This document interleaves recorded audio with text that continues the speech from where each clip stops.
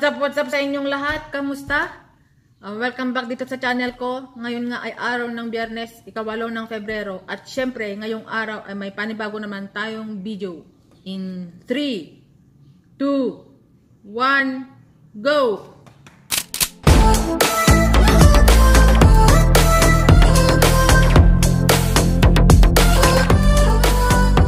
At yun nga, ang video na ito ay patungkol sa Dolang Food Fair at CALESA Parade. Pero hindi na ako natuloy sa Dolang Food Fair kasi kaninang umaga ang akala ko may naluto na akong pagkain yung ng mga alaga naming aso. Pero wala pa pala. Kaya yun, pinakain ko muna sila. Pero habang nagpapakain ako, nag-message yung girlfriend ko na malapit na daw maubos yung mga pagkain.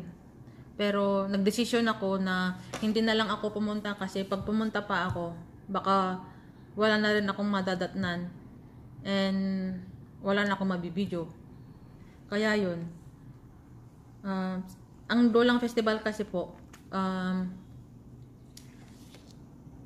libre yung mga pagkain. Nag-invite sila ng mga eskwelahan na sila yung magluluto at ilalapag lang nila sa isang lamesa. Per bot po yun, per school.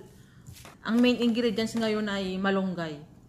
Iluluto nila yun sa 3 kategorya. Ang main dish at snacks and dessert. Ang CALESA Parade naman ay ito ay isa sa mga activity ng Pamulinawin Festival. Ang mga CALESA ay nilalagyan nila ng mga palamuti ng mga indigenous materials na nakikita mismo dito sa Laoag. At para na rin ma-promote and ma-recognize ang mga CALESA kung ano ang kahalagahan nito sa mga local commuters and sa mga turista na rin. So ngayon, maliligo na tayo at manonood na tayo. Maliligo na tayo ng paspasan. Yun, nakaligo na nga tayo. So tara na. Nood na tayo tsaka mag-enjoy. So, kita-kits na lang tayo dun mamaya. Bye. Andito na nga ako mga boss. Pero sabi nila mga alas 3 to magsisimula na. Pero alas 3 na wala pa.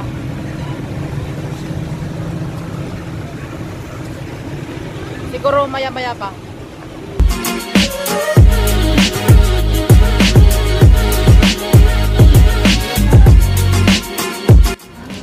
Kain muna ako. Hindi pa nagsisimula kaya tamang kain lang muna.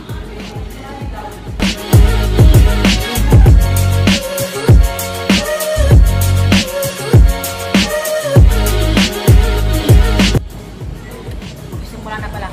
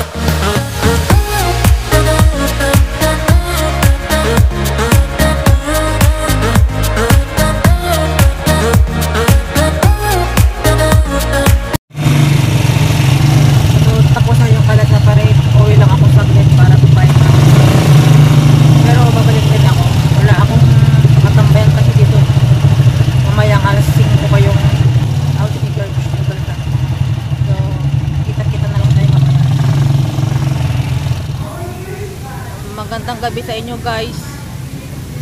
Umuwi ako kanina kasi nagpakain ako ng mga aso namin, asosyal. Tapos bumalik lang ako dito kasi susunduin ko lang yung girlfriend ko. Ayun siya. Yun lang. Iikot-ikot lang kami dito tapos pupunta kami sa Periaan.